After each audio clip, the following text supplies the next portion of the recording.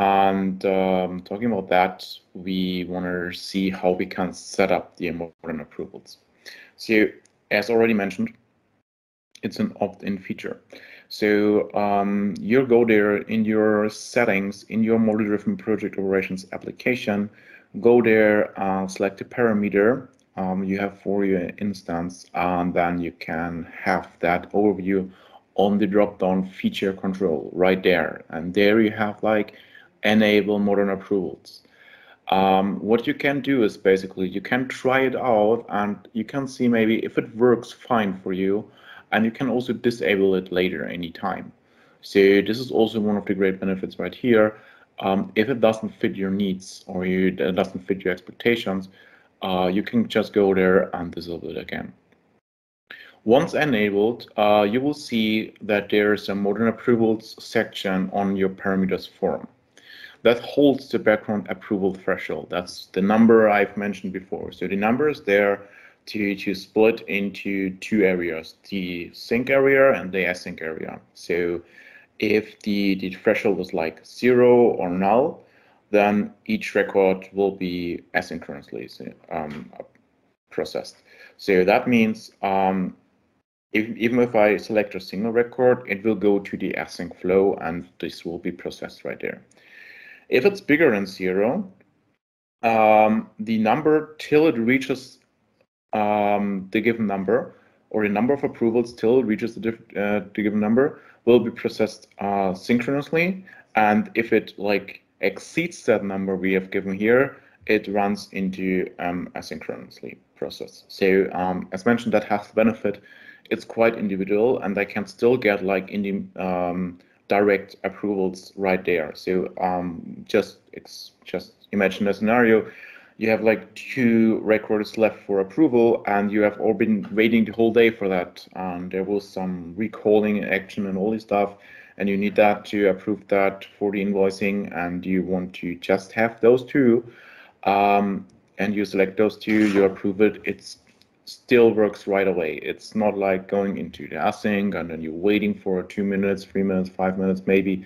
It will be processed over time, but you can still have that direct approval. So this is still there. You basically get both best of both worlds of that. And when you want to, or when you're selecting multiple records that exceeds that threshold number, you will also get a notification as a user. So you select like 10 records, hit on the approve button, and then you will see that message. So selected records have been queued. The system will continue processing your selected records for the action, and it will all go fine in your background, and you can track it with approval sets. So we recommend to put the approval sets maybe on the sitemap or like include them to the views you have, that you can always kind of quick access them, because out of the box they're only available in the advanced find. So maybe you want to put them somewhere visible in your model-driven map, even if it's just for the administrators, but it makes sense just to put them there. And then the recommend value for the background approval threshold. From our side, it's something about 5. So everything till 5 records will be processed synchronously, and this happens quite fast. This happens very consistently. There's like no breakups of that, no hiccups. We didn't make any, or didn't had any bad experience about that. And everything that's bigger as 5, it will be go into the async section and will then process at any time when it's available.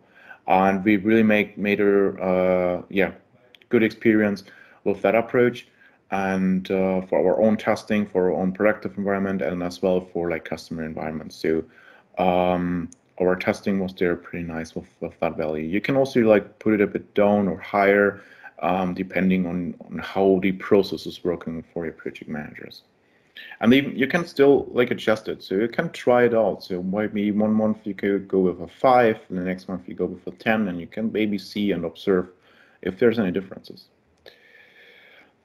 There's one thing to check. That depends, I think, a bit on the version you're working with currently of the PSA or the project ops.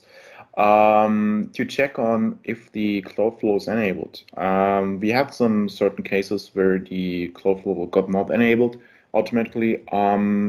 It could be that this is already fixed, but I just give you that as an information that you have that knowledge and you check with that. So what you want to do is you go to your suggested environment where you want to, or you have enabled, basically you do it after enabling.